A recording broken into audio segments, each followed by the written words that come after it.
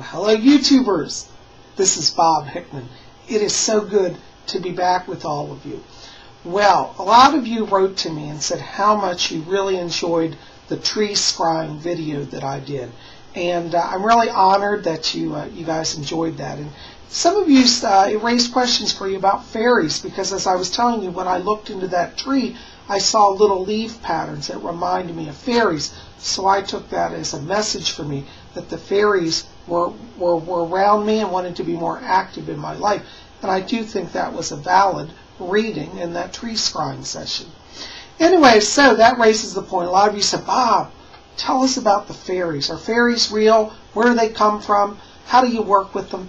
Well, I think that's great questions. Well, first of all, to answer the simple and basic question, people say, are fairies real? And my answer to that is yes. If you study throughout history, there are many recorded accounts of people having interactions with the Fae. The Fae, F-E-Y, is the traditional spelling of the people that we commonly call fairies. Now, fairies can be spelled F-A-I-R-Y, F-A-E-R-Y. I like the F-A-E-R-Y spelling. To me, that's closer to the original Celtic spelling. The fairies come from the Celtic tradition. The peoples of the ancient British Isles had many encounters with them, but they aren't limited just to the British Isles. Many people in the United States have seen them, people in Australia have seen them, people in Asia have seen them. They've been throughout Europe. Many of the European countries have traditions of the fairies as well. The fairies, in a nutshell, are simply elemental spirits of the earth. Now, some people say that the fairies are the souls of the dead. No, I don't really agree with that. I think the fairies are their own class of being. And I do believe they inhabit the earth. Now, you know, a lot of the fairies right now are very much in hiding. There is so much destruction upon this earth that they're very leery of human contact. People say, well, if they're fairies, why hasn't anyone captured them? Well, the fairies are very powerful and very elusive. Now, in the movies, they always show them as tiny little beings, about that big. But really, the Fae can be anywhere from that size up to full human size. There are many encounters listed where people actually met Fae face to face, and they weren't sure if they were meeting a human or a fairy, because some of them take a very human appearance. Some of them are small, just like you see in the traditional pictures and movies. Anyways, so yes, to answer your questions, the Fae are real. I have yet to actually see a Fae, but I have had an encounter where the Fae would steal my jewelry and move it around the house. There was a time a few years ago when I was working on making contact with the Fae realm, and somebody at the time told me, said, the fairies, they'll steal your jewelry, be careful. And I said, oh, I don't believe that. Well, I had a ring that I used to always wear, and my ring literally was always kept on my altar at night. And one night it just disappeared. I got up the next morning, it was gone. I didn't find it for a full year.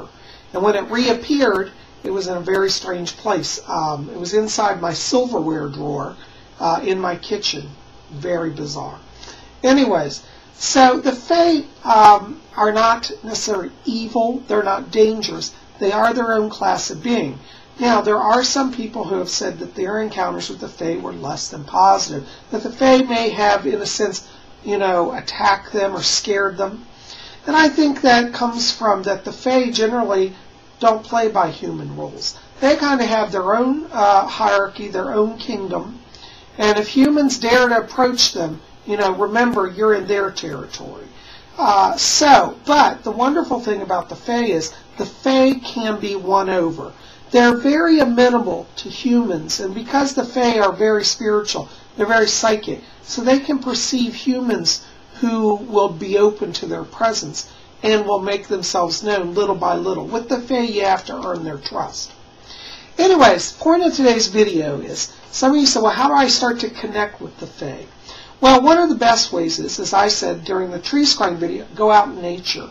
Walk in the woods, work among the plants, spend time in nature. That's where you'll find them the best. For those of you who live like me, though, in a more urban environment, it's very difficult to find a lot of places like that. You can bring the Fae to you. And one of the ways you want to do that is to set up a Fae altar. So, today I thought I would set up an altar for the Fae and show you guys how I do mine. All right, so keep it here. Now, one of the things that you want to do when you set up your altar to the Fae is find a place that is peaceful and quiet. I'm actually going to move my altar over to my windowsill here because it's very natural. But right now, because I can't move my computer cords, I'm going to just set up an altar temporarily here. But when you're setting up your Fae altar, find a place that is harmonious for you where you can sit and meditate. And if you can be near plants or a window, that's even better. Okay. Now, the first thing you want to do is, I recommend you get a kind of an altar cloth. So I have here a beautiful green pentacle altar cloth. And green is a favorite color of the Fae. In fact, I'm wearing a green sweater today to honor the Fae. In the old Celtic traditions, green was considered the sacred color of the fairy people and those who worked with magic. So I'm going to make my green cloth here the base of my altar.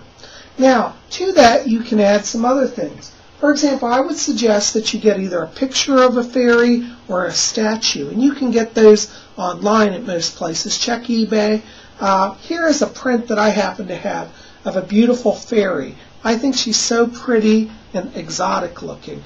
And as you see, she's got green leaves woven in her hair, and she has a crescent moon, a symbol of the goddess. So this is a fairy image that I really resonate with.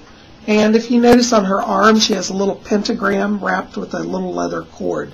So I think she's really pretty. And so we're going to put an image of the fairy at the heart of our shrine. Now, the Fae love to be acknowledged. So when you put up a picture or a statue, we're not actually worshiping a picture or a statue. This is just a sign for the Fae that they're welcome amongst us. Now, one of the next things that I would encourage you to put at your Fae altar is a little offering dish. The fairies are very much respond to humans who leave offerings for them. So I have this beautiful little green dish. Now in my shrine, the color green predominates. You don't have to use green in your shrine. You could use any of the earth colors, brown or orange or gold. These colors are very harmonious for the fairies. But I like the color green, so I have a little green offering dish. Now you don't have to spend a lot of money.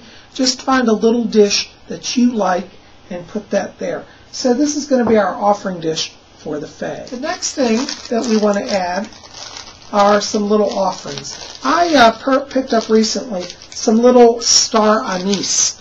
This is a wonderful herb. I think it's very, very magical. So I've got some star anise, and we're going to add that to our shrine. So we'll put some of these on the plate.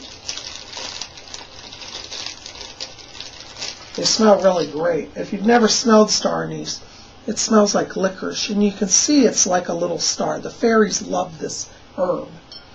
The fairy work is all about working in harmony with nature and herbs. So you might want to offer to the fairies a lot of natural things. Now, also in addition to that, I have a beautiful blue salt crystal here. I think it's very mystical. Now I'm going to put that on my offering plate to the Fae as well. Some other things that the Fae love are jewelry.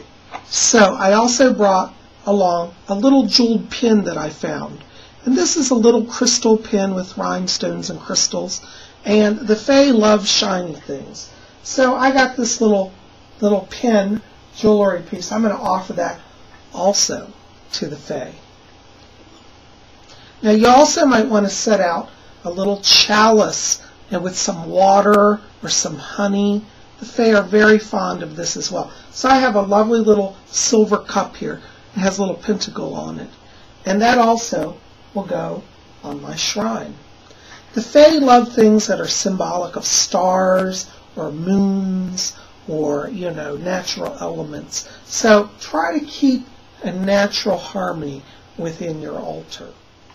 Now, some of you may wish to add some greenery, so that's always wonderful. You could put houseplants on each side of your picture or statue. Today I didn't have any plants ready, but I did find this wonderful vine that I picked up. This is from one of my trips to the dollar store, and I think it looks very natural and very harmonious. So we could put this, for example, around our picture here of the Fae. And this would make just a beautiful decor. And you can just adjust it to make it look in harmony with your shrine. So as you can see, we're building a lovely little shrine to the Fae, and I hope that they like it and are drawn to it. One of the other things you want to get is also, if you can, a little book to record your experiences in. I recently got this lovely little journal. It's got a picture of the goddess on it, and it's made of leather, and it's got the goddess on one side. In fact, let me untie it here. It's wrapped up. It has a cord around it. But it opens up, and you can see on the back side it has the goddess with the stars above her and moonbeams coming down. And that's her looking into a pond of water. So she's the mother of the earth, mother of the seas, mother of all green life. And the Fae very much venerate the goddess. For the Wiccan tradition, the spiritual paths of the pagans emanate from the Fae originally and came into the human realm. But they're all united under the goddess. So this is a wonderful little book here, and in it I can record my meditations and write down my thoughts and experiences.